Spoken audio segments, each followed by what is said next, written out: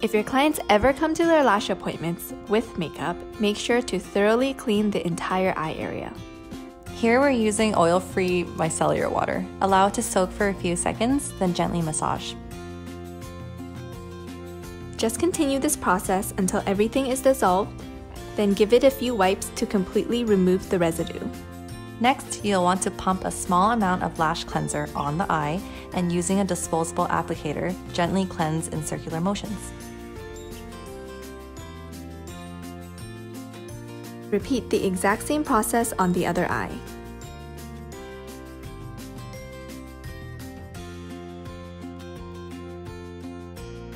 Ask your client to tilt their head to one side, make sure the tissue is in place, and then use a small squeeze bottle and rinse the eye thoroughly. And lastly, dry and brush the lashes out.